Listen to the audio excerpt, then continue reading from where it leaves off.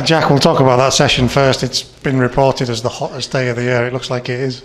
Yeah, definitely. I think that's by far the hottest it's been so far. I think any pre-season I can remember, it's just so hot. It's like we're on pre-season tour somewhere in Spain or something. It has been so hot today. How do you get that to the back of your mind, because you've still got to do the work? Well, obviously when you're playing, obviously it's just in your mind what you're doing. We're pressing, we're running, we're doing whatever. But obviously when you get a second rest, you just start realising how hot it really is. The benefit of it all, though, is going to be felt once we get into the season. Yeah, definitely. I mean, that's obviously the plan, and hopefully it will be come the first game of the season. Obviously the boys will be flying, and all this work that we've done will be worth it.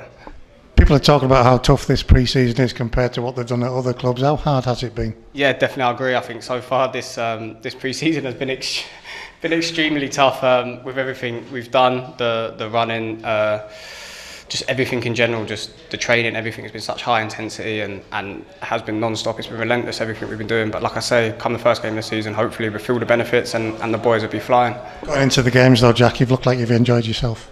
Yeah, definitely. I'm enjoying the football we're playing. I love the football that we're trying to play and that we're working on and what we're doing. I enjoy getting on the ball. So that's been, like I say, I've really enjoyed doing that. I really have. Obviously, it's hard work when we're out there, but I have really enjoyed myself so far. Seems to suit the way that you like to play.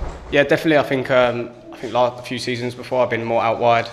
I do prefer playing more central, which I have done so far, and like I say, just getting on the football and just sort of enjoying myself. Pre-season or not, a couple of goals to go with it. Yeah, it's always nice to get a couple of goals. It's always good. I mean, like I say, one of them was a header. I don't usually ever head the ball, so that's a bit different for me. What was it like when that ball came in from Christie? Because it's one of those where you're unmarked, you're on your own.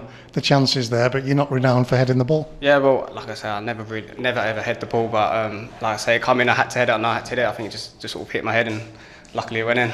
Gaffer's laid down the gauntlet for you, Jackie. Wants more goals from you like that going into the season. That's something you'll be looking forward to. When I met him during the off-season, like he said, that's what he wants more for me to do. And like I said, I feel like in a central position and the way that we want to play, I definitely feel like I'll be able to do more of that this season than what I have done in the past. Short trip to Scotland at the weekend, and then after that, we're into it.